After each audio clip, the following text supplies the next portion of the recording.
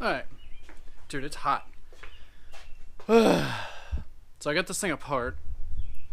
And alright, let me first off start off by saying this differential has these holes in it and these flanges go on. And them holes line up, and there's a little, like a split pin, they open up, and you got to drive them out. And they got little, you just beat them in and out. But a lot of people, they'll just take their pin punch. One second. They'll just take their pin punch and just beat the crap. Dude, they'll just be beaten. And this bearing is what you're putting all that load on. You're hitting the side of that bearing against itself. And dude, you can't do that. You cannot go beat on no shaft, any shaft, with a bearing on it, because I think it's called Brunel. Like, you fracture just tiny bits, and you don't want that on your differential, on your main bearing, your transmission. And also on, where's this thing at? On this gear selector shaft, there is a pin in there, and it goes through this little CV joint, I guess you call it, and right there. And I see people beating on them things. Sorry, this camera's all shaky. I see people beating on them things when they're sticking out, because they stick out of here, and if you beat on that, there's little roller, like, caged ball bearings in there. You probably can't see them. Okay, from here. But inside there, there's little, it's like a caged roller bearing. You might be able to see them. And that caged roller bearing rolls on here. And if you hit on them, on that shaft to get the split pin out, to take your transmission out, dude, you're beating on them individual balls, and don't do that. Don't.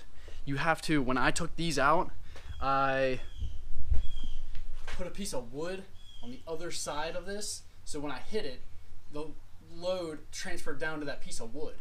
And also, on that time-lapse video right before this, I got a C-clamp and pretty much a bolt, and pushed out the pin with the C-clamp, and it pressed it out. And there was no load transmitted to these two caged roller bearings. Them, like, sleeved. It's to allow you to select what gear you're in, the selector shaft. Okay. So once you are able to trust yourself with either pressing or hitting when something's backed up, it has to be backed up against something, because then bearings cannot handle that. Once you hit them out, press them out, you can take off, let's see, all the stuff off your front of your transmission. And I took all the bolts out of the case.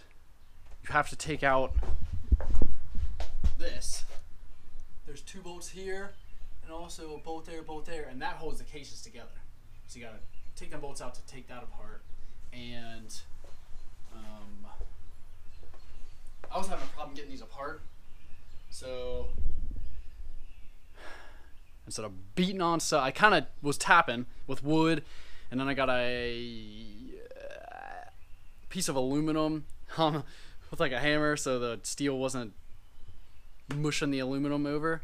That wasn't working. I would not do that again, because it doesn't work.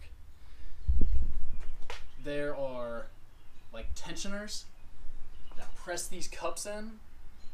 This is a threaded piece. That star, that is a nut, and that's threaded, and this bearing race just fits in that bore and it can slide up and down. Well, that's how you set your tension between your ring and pinion, right here, because you can adjust where the location of this is. Anyway, if you tighten this nut, it presses on here, and I started tightening that nut, and it literally, dude, this thing popped right apart. You have to use like a mechanical leverage, and I was able to access that by tightening that nut because it pulls the cases apart. And you tighten them and you hear it kind of pop apart because they're aligned on these dowels. Subaru uses dowels. There's one here, there's one there, it's an alignment dowel. And there's also one for the front piece, there's one there, there's one there. Also, to go even farther, they use dowels right here on the transmission. Right here on the transmission. Go over here to the engine, I'll show you. There's one. And there's one. And if you do not have the transmission coming off of the engine straight, it has to be aligned, because you can take one side out, this side will come out no problem, but if this side is out and them two, the engine and trans, aren't parallel with each other and coming out evenly, it'll bind on this one, and you will never be able to get that off because the one is all bound up, the other one's free, and it's all at an angle, and it doesn't work like that. You have to put it back, you have to reassemble to get them out. You know what I'm saying. Okay, so this guy, I'm almost positive, is in there backwards. And I feel like an idiot, but you know what? It's in there backwards. There are little like splines, like a barber pole. It's got the little swirlies on it. Well, they only cover maybe 10 degrees, and there's like 50 of them. And depending on which way you put that seal in, the shaft will spin. And them little lines will push the oil back into the transmission. Well, mine was in there backwards. So it was pulling the oil, it was pumping the oil out of the transmission. And luckily, it didn't get onto my clutch disc, and my pressure plate's fine. Everything's all oily. Dude, it's like bad. And it was leaking. It was leaking everywhere. But it was also leaking out of this, because this ring gear shoots directly up that. And that is the dipstick on the stock Subaru, on the WRX. Well, this is all fine and dandy, but when you go switching stuff around, it's coming right out of the dipstick hole. I just looked on Subaru Gear's website and they updated their page, at least from what I can tell. I didn't see it when I assembled this transmission. And this transmission's a TY754. And they say on the TY752 you can't run this because it shoots out of that hole. Well, TY754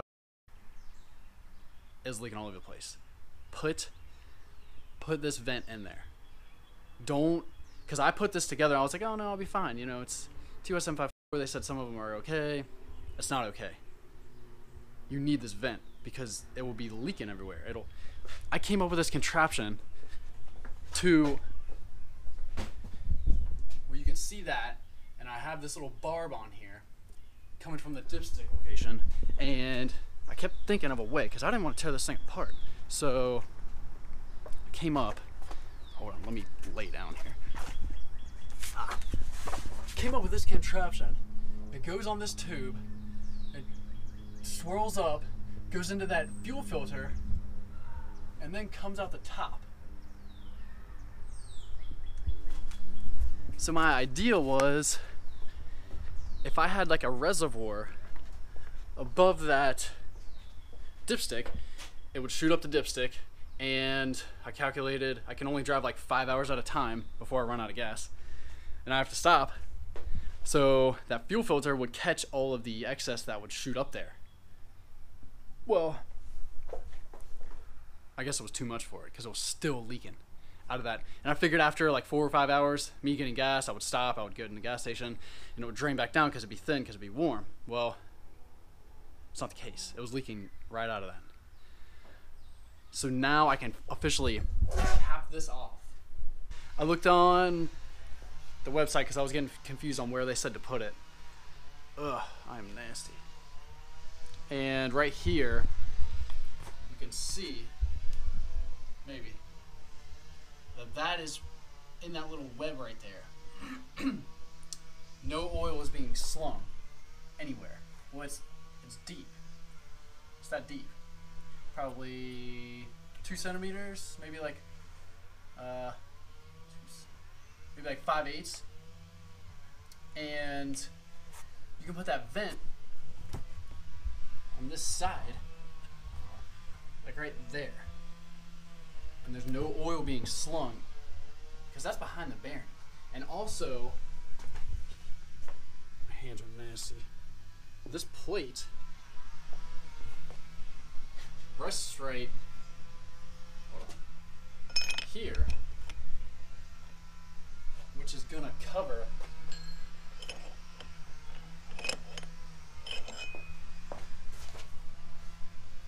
that goes like this.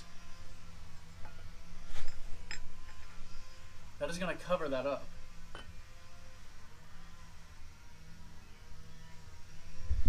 And no oil would be able to get to it.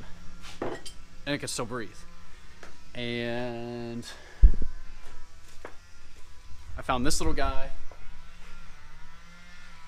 It's all stainless steel. Found it on McMaster Car. It was like $6. And that is gonna live right in there. You can't see anything, but I'm gonna drill a hole. I'm gonna tap it out. This is an 1/8 MPT, I think, which I don't like because it's not metric. But they don't have any metric like anything. And as far as a vent, that's all stainless. So I just figured I'd go with it. I mean, it's not gonna hurt anything. It's gonna work.